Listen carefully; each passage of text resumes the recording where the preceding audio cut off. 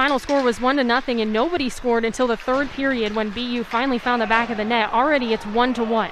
Things opening up here at Gutterson Fieldhouse. Again, that was Max Kaufman with the assist. That's his 5th of the season. And Jay O'Brien with a goal. He had an assist yesterday, so he has been pretty successful against the Catamounts. Vlasic sends it ahead to Tuch. Tuch fighting for positioning for Thomas. Thomas sees it poked out. A big hit there for the Catamounts. Mullen with that hit.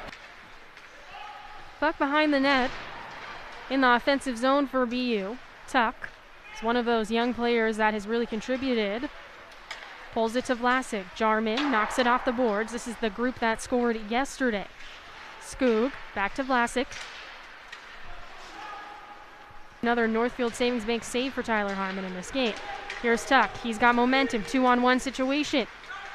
And a shot, and it's just a little bit over the net. Again, a good opportunity there for BU. 3-1 lead for the Terriers. 8:22 to go.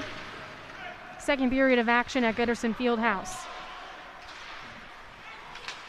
1-0 victory for BU yesterday. Skoog with a goal. Quickly on that one.